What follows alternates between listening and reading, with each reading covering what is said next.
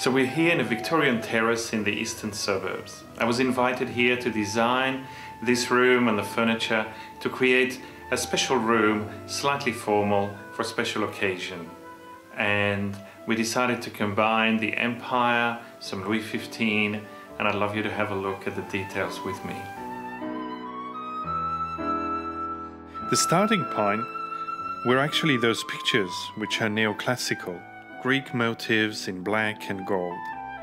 I thought it would be an excellent starting point because the black and the gold are so traditional, formal and rich.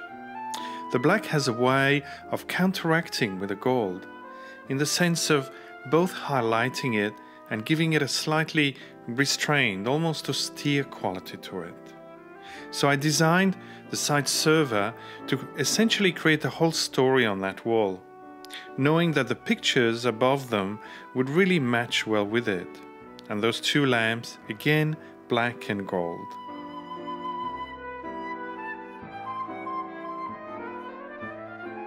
The parquet table was one of my first pieces that I designed and that I used to make myself in the early days.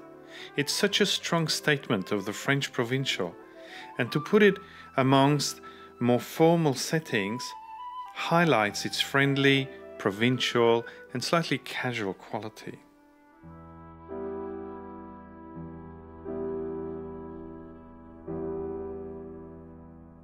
The cream damask curtains, again almost a signature piece of semi-formal French interior, are there to balance out the strength of the black, the richness of the gold, and the warmth and depth of the cherry wood. We needed to have something that allowed for storage here, so I designed a Louis XVI piece that has a more restrained, classical line and elegance that counterbalances the richness of the shapes of the Louis XV table and chairs.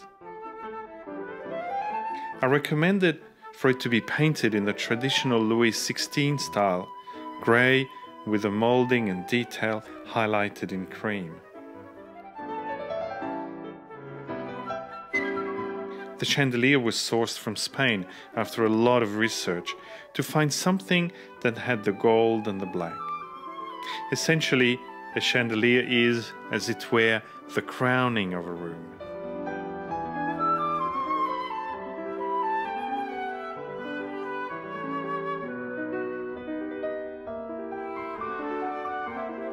Combining the clean modern lines and the curves of the Louis XV and the French provincial creates a wonderful tension in the room, and it brings it alive.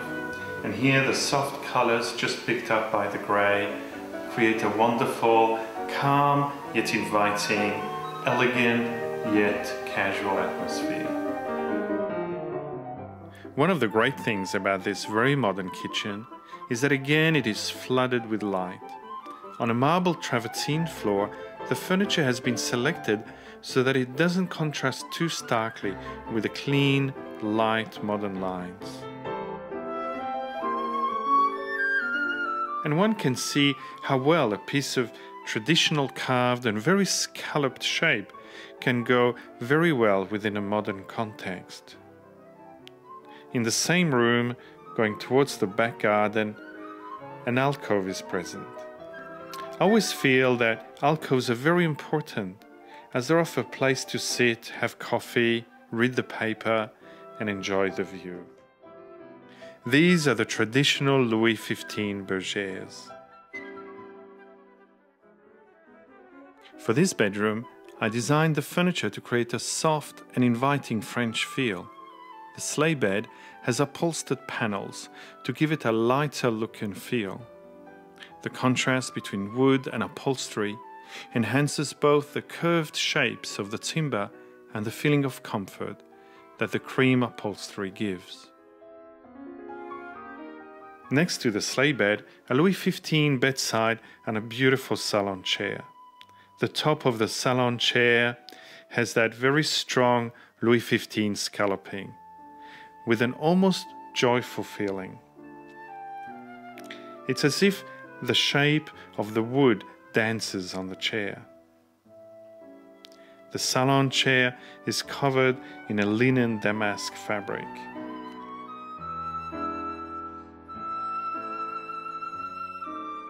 The chest of drawers again matches the bedsides and the shapes of the sleigh bed. One of the interesting things on the bedspread is that the fabric has a geometrical damask. And what that geometry does is that it gives a sense of structure to the flowing shapes of the Louis XV furniture.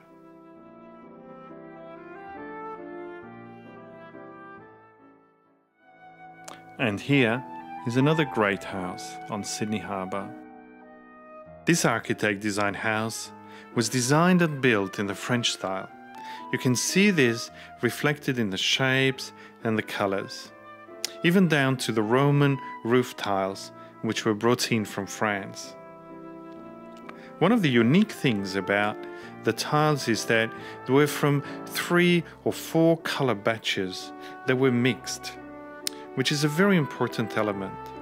This is because as they weather in France, the handmade original tiles aged differently. Here the colour goes from an almost off-white to a reddy brown colour.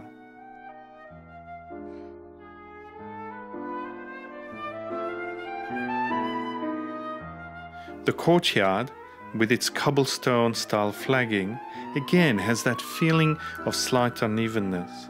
Each stone is a different size, and together with the plants and the benches, they very much recreate that feeling of a French courtyard.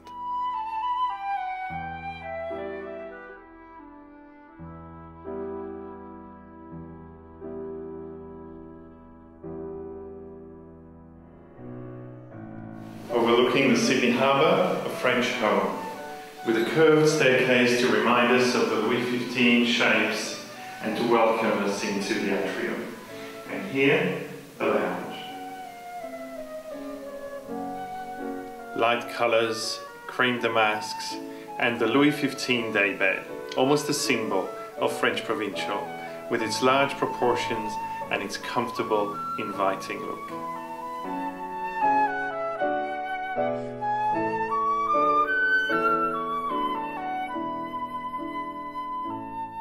The lounge has very much the feeling of a casual and relaxed elegance.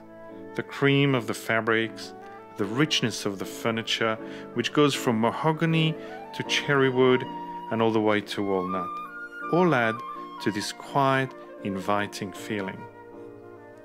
One of the things I like is that it has also very much a lived-in feeling. On one side, it goes out to the courtyard, on the other side, out to the patio, which overlooks the Sydney Harbour.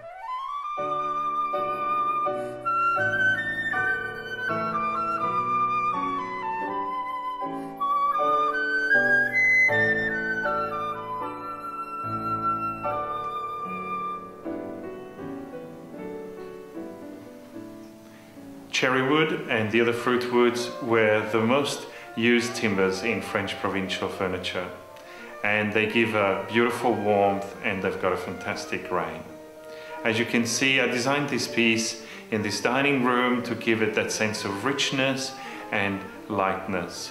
The curves of the Louis XV really showing through on the doors, adding that joyful touch.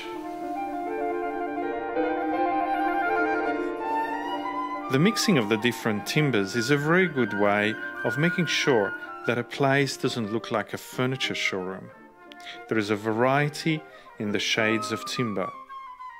Overall, the tone all blends together, which is important, and at the same time, there is individual variation. The walls in this room are of Venetian stucco, which is a mix of clay and linseed oil together with pigments. It's hand-applied and meticulously sanded with a crackled medium. It retains a silky feel that imparts a unique marble effect without its hardness, and the finish on the wall stays quite soft.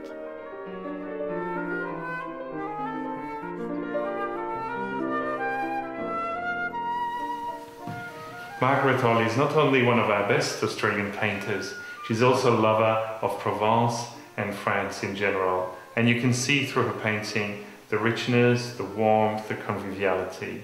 And she does it beautifully. The idea for the kitchen was to create a French country feel that blends well with the big open spaces. Its country quality was given by this buffet, which I designed and made in oak. I used oak because I wanted to have that slightly more robust and masculine feel.